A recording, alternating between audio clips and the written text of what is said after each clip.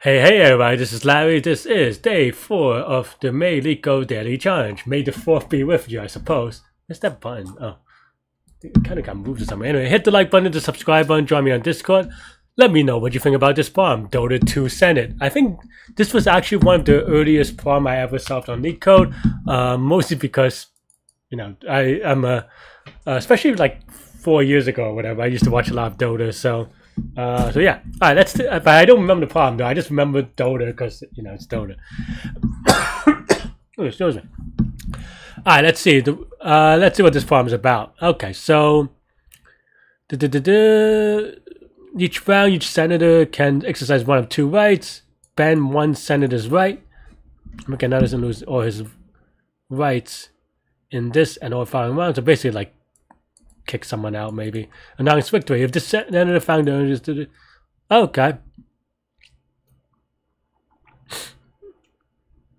Okay. I mean, I feel like this seems like a heuristic type problem. And I think, without really thinking about it quite deeply yet, my surface intuition is that it's going to be greedy, but you know, greedy is just a word, right? A word is something that describes an algorithm, but it's not the solution, right? And what I mean by that is that there's so many ways to kind of be greedy, and part of greedy, when people talk about it, is based off intuition, but not everyone has the same intuition, and sometimes your intuition is just wrong. So that part is interesting. All right, so let's kind of think about this a little bit. And then third can ban the first, and then round 2. Okay, so basically, I think that I mean, the first principle makes sense, right? So you want to ban someone from the other party. I mean, duh, right? Like, otherwise, yeah. Is it majority wins? Oh no, you have to have quote unquote killed everybody. Right? Yeah. So it's not just majority. Okay. So you want to get someone on the other party, and then the other thing to greedy on is that you, if possible, you want to ban someone who still has a vote, right? Because that means that they'll ban one fewer in this particular round. And you know, you want to do that as early as possible, maybe. Yeah, no, I mean, because and you could kind of prove to yourself that if you really want to by using the exchange argument, right? Meaning that you know, if you have something like D or D, and then you're at the R, and you could ban either the D or the R, the first D or the second D, and here, if you ban the second D, then the second round goes. Otherwise, if you ban this D, then the D will just ban your R or something like this, right? So you can kind of, it's not quite the exchange argument that is as it is traditionally used, but it is kind of that argument of, okay, well, you have two choices. How do they affect future outcomes, right? Boiling it down. Okay.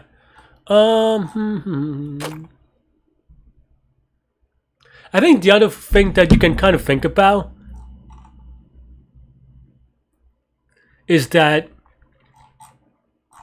I mean, right now we're talking about rounds. You know, we're going like 1 round, 2 round, 3 round, but really, but really you can just use a queue, right? Like a circular queue, because the rounds actually doesn't matter, because the step 2, the announce the victory, doesn't end at like. The rounds really don't matter, right? There's no rules that really determine what matters. Well, there could be a natural break at the end of everything anyway, right? At the end of every step and not every round. So the rounds don't matter. So I'm just going to use a queue to represent this, right? So I'm going to do 2 things. First, one is R is equal to Senate.count of R. What's the other one? Dire. Senate.count of D, right? And then now maybe for X in the Senate, we have a Q, right?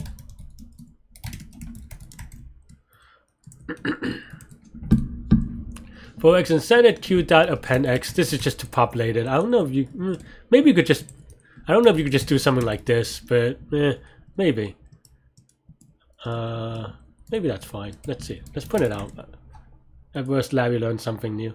Okay, that actually works. So okay, fine. Okay. And then basically the idea is just having a buffer, right? So basically while r is greater than 0 and d is greater than 0. Okay, so then if q of 0 is equal to r, then you pop a d. And how do I want to represent it? I mean, you could do it in a couple of ways. Let's just say PD for pending D is equal to 0. PR for pending R is equal to 0. So if this is that, then PD we increment by 1. Maybe. This is not quite right? Because if PR is equal to 0, then that means that this one we add a pending to the D. Otherwise, PR subtract by 1. Because that means that it got voted previously off, right? That's basically what this is saying. And here, let me think about this for a second. If this is 0, and that means that this person voted, and if this person voted, then we want to. I think there's a rotate thing too, but maybe I'm wrong. I don't know.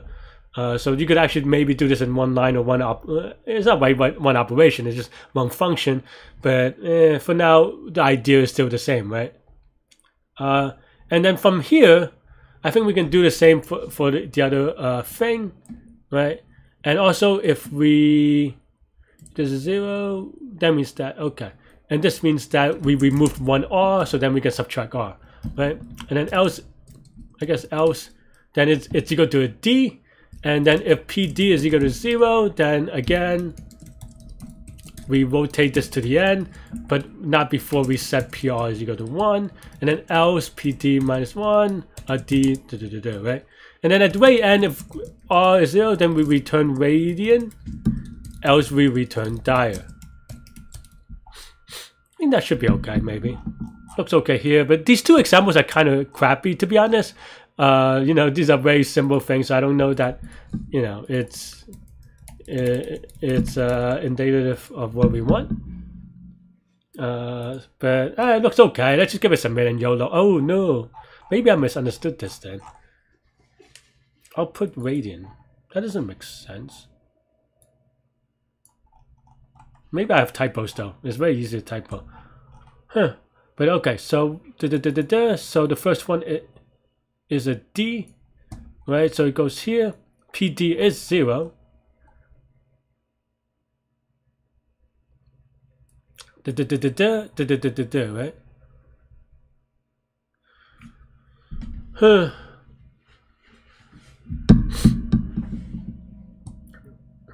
I may have missed a case. The case that I might have missed is that this should be this minus PR and this minus PD.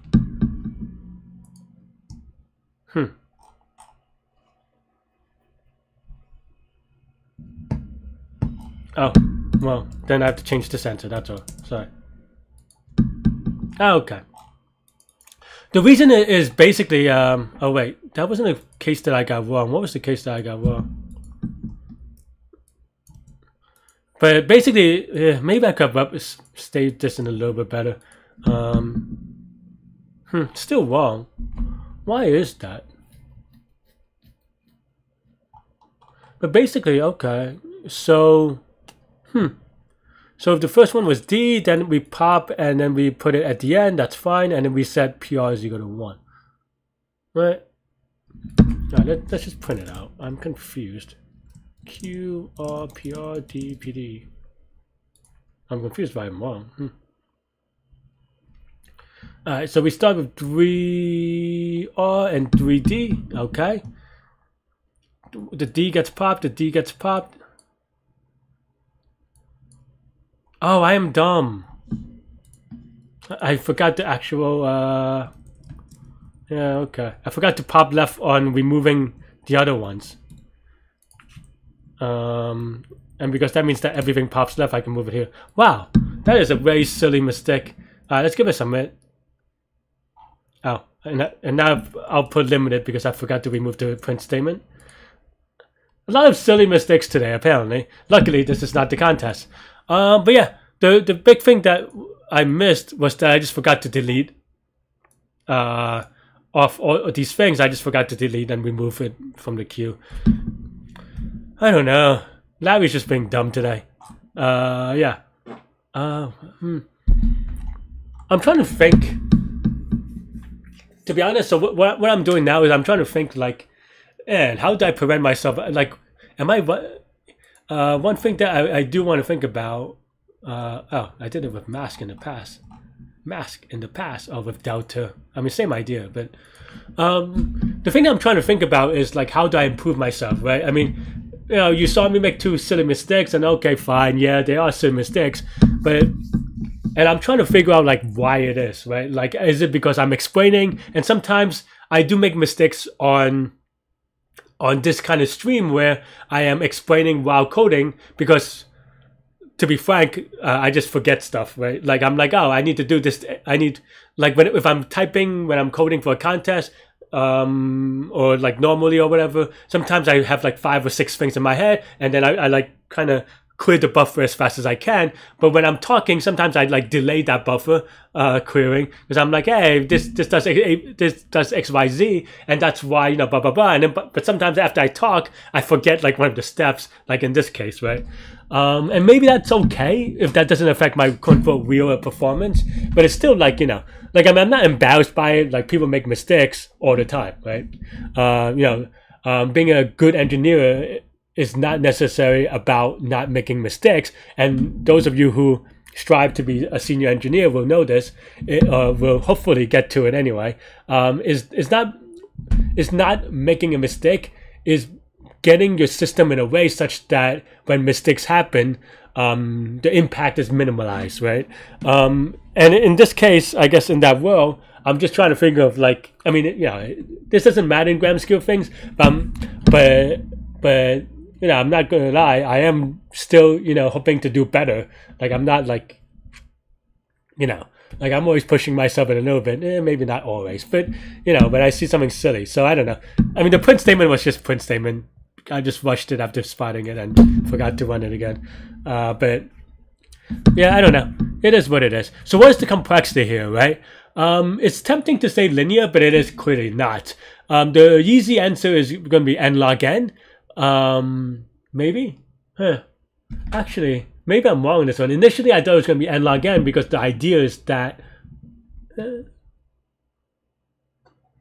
maybe it still is, though. Because let me have a case for a second. So the case for n log n is just that if you have n items, n people in the Senate, and every iteration, every round, if you will, it will eliminate half the people, and in that case,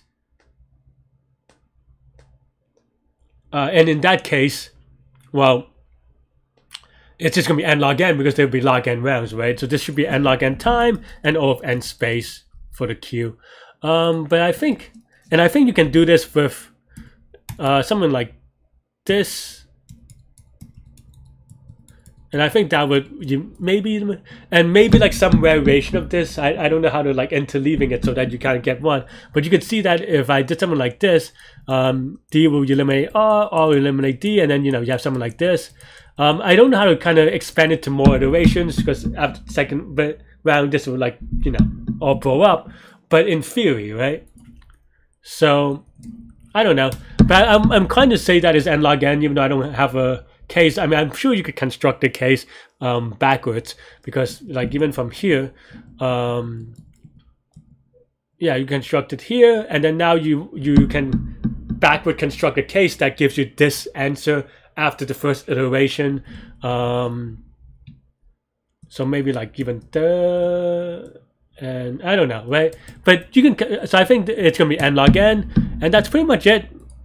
and log n time of n space, and that's all I have for this one. Still a lot. What a silly mistake. Huh. But you know, my intuition was right in that the examples are crap. I mean, not that the examples are bad. It's just that they're bad for validating whether you're correct or not. So, all right.